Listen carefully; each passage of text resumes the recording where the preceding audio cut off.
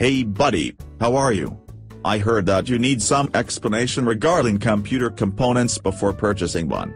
How can I help? Yes, can you talk to me about the different types of wireless cards as well as video cards?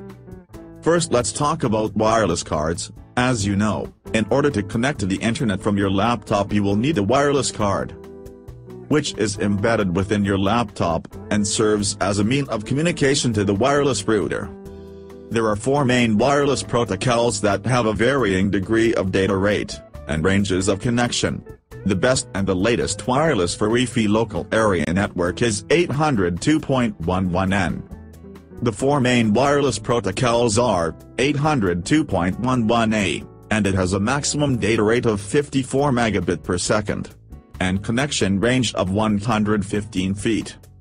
855.11b, with data rate of 11 megabit per second, and connection range of 115 feet. 802.11g, with data rate of 54 megabit per second, and connection range of 125 feet.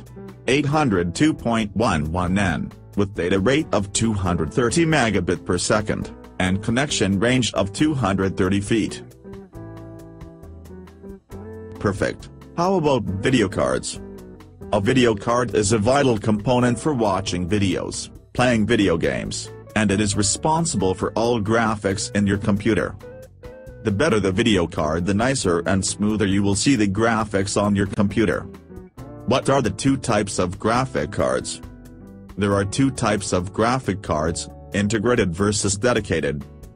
As you can tell from the name, integrated video card is built into the motherboard, and tantal each of your system memory, hence, you can take it out, or upgrade the card. However, you may install another card if you have an open PCI slot. Dedicated cards have a dedicated amount of memory to them for the graphics, and they are upgradable.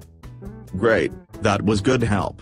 I am going to check out this website www.electronicspass.com.